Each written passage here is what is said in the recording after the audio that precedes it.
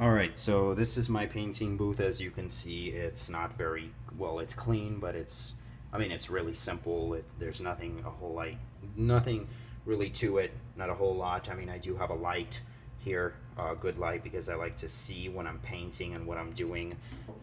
That I don't need, I'll just put that on top here.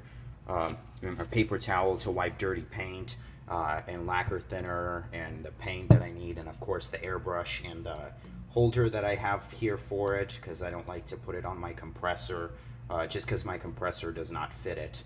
I like this thing. I use that to actually hold it, and I have some toothpicks here to stir paint. But anyway, let's get to it. These are the F4 Phantom elevators, and I'm going to be painting. First, I'm going to be painting them flat black all the way. Just cover the whole thing with flat black, not too much paint, because you don't want it to cover up the rivets and the panel lines and all the detailing. But anyway, like I've said, I'm using the Testors flat black paint that I got at Michael's. You can also get it at Hobby Lobby, just probably your local hobby shop or just arts and crafts store. I've also seen what's that store? Hastings sell these things. So sorry if there's not enough light for you to see. I mean, I'm just kind of working with what I've got. I'm using my iPhone camera for the video and a camera app, and lighting might not be too good. But before you actually put the paint in your cup or in your airbrush cup, what you want to do is turn on the compressor, which I have, and I have it set to about 15, 16 psi. And I'm putting lacquer thinner into the airbrush cup to actually run it through, just in case if there's any junk or gunk in there. I just like to run it through and get all that paint that was in there before out of the needle and that little tip, just to make sure that my next paint session will not clog up. And as you can tell, I have a compressor with no air tank on it. It's just the Model Master Simple compressor about that size. So it runs loudly like every second because I'm constantly spraying. I will upgrade eventually. I'm not putting in the time or the money into it right now because I'm working on actually getting my pilot's license, and that's not important to me right now. So flying is important to me. But on my time off, I do like to make models. So what I'm doing is actually just shaking this paint, little paint jar, and then I put about, I don't know, I'd say a few drops of paint, just enough, just to make sure, kind of guess, and say that it's enough to cover those pieces, both of those, to make sure that you cover it well and with all black. And I like to mix my paint about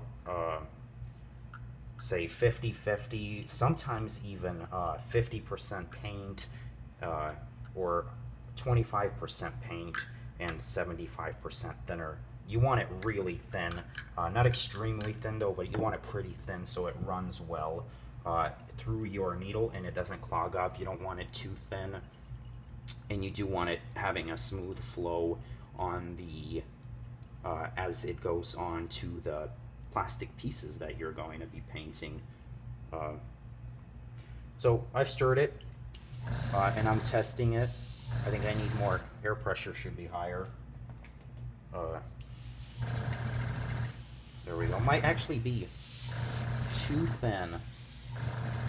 Yeah, I think it might be too thin, so I'll need to put more paint in there and stir it up.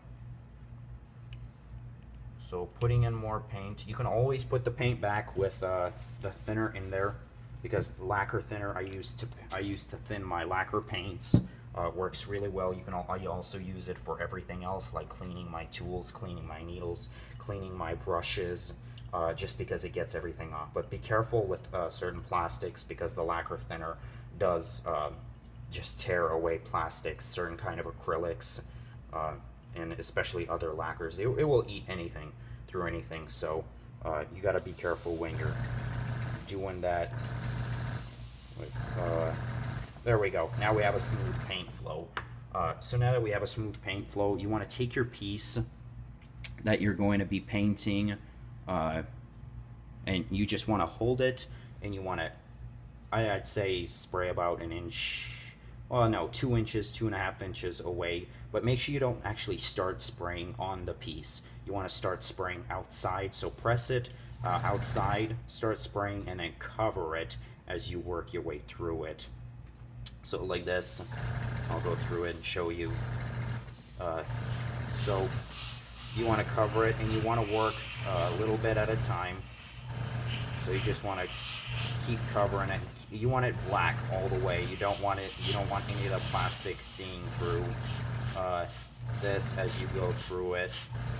And I actually think I have the smaller needle in there, so that's why it's kind of taking forever to cover it. But as you can see, it's covering most of it. It is a small needle in there, so just because I don't have to want to transition to the next needle, I might even need the air pressure higher on this, and it's freaking hot out here. It's pretty hot. Now I have the air pressure to about 18 psi.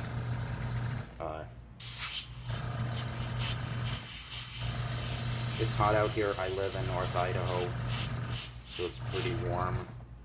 Dang, why is it not? I'm spraying, but it's not spraying very well. I don't know why exactly. I might need to stir it again, or clean the tip with a Q-tip. So the tip, if it doesn't spray very well, you might want to clean your tip with a Q-tip, your airbrush tip, and run some paint through it. Make sure it bubbles, and then get right back at it. There we go. Now it's spraying nicely. Probably, as you can see, it's bubbling up. I mean, dusting, sorry. So now that we have this side painted, you want to just leave it aside, and you want to get your next one and paint your next piece. So just back and forth, back and forth, back and forth. Just like that. And you want to cover it all, make sure it's all covered, and do not touch it. Dang, it's smoky in here. I may have to open the door. But the thing is, the air conditioner is running.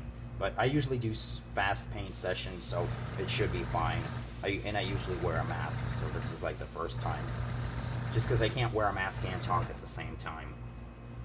So now that now that you have your pieces painted, you want them to dry for about 10 minutes, 5 minutes.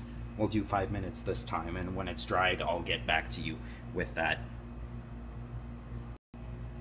Alright, so it's been long enough. It's been about 5 minutes, so I'm going to start spraying again to see, just to cover the rest of these pieces in a flat black coat.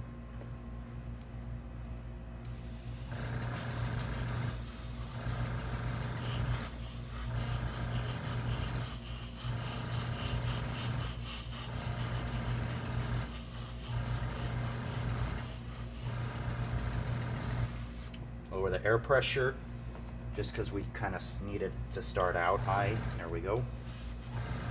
And you want to cover it all. You want to make sure that no plastic is showing through, no kind of gray is showing through that. Just because this is also serving as a primer.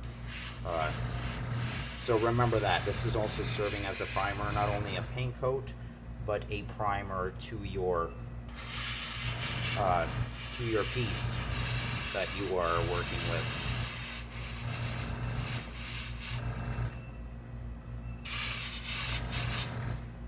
So there we go, we have that piece done. We'll set it aside and we'll work with this next one.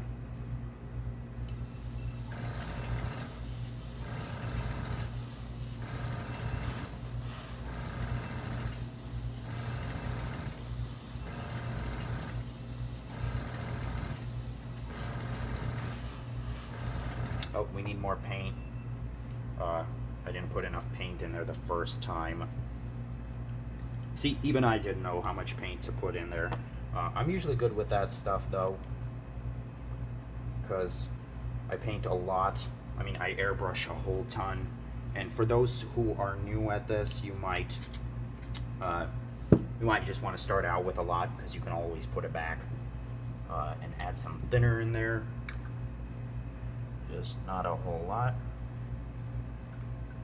You want it thin. I like the consistency of milk. So, or yeah, milk. You don't want creamer, because creamer is just too thick. Like coffee creamer. I like milk. Milk is fine. And just pick it up again, paint it. Just finish that coat that you started off with.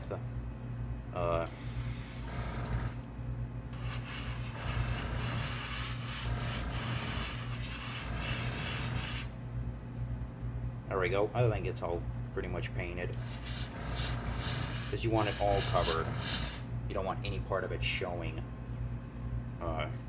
So now that we've got these painted, we're gonna wait for them to dry as well for about another, I do 10 minutes, because we didn't really wait a whole lot for them to dry for the first one. So I'll just get back to the video. I'll pause it for now, and then I'll put it in my room, and then get back to the showing you how to finish this whole steps and all the steps for it.